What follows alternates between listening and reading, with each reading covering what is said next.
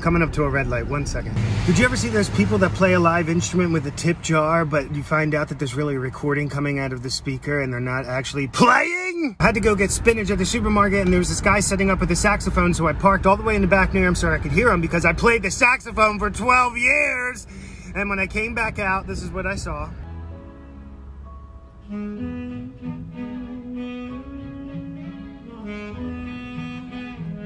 As a music producer, audio hearing, plus a saxophone player, I knew he wasn't playing. And then I was in a predicament.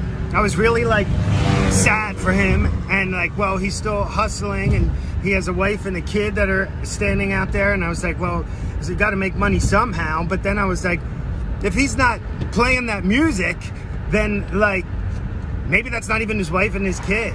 So he didn't get my business. And here's a little clip of how I knew he wasn't playing it.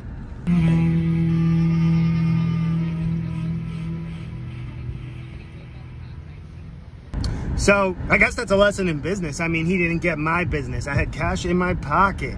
So, I mean, I hope he supports his family if that's true by not actually playing the instrument. And if that's his gig, that's his gig. But it wasn't for me. I ain't buying a ticket.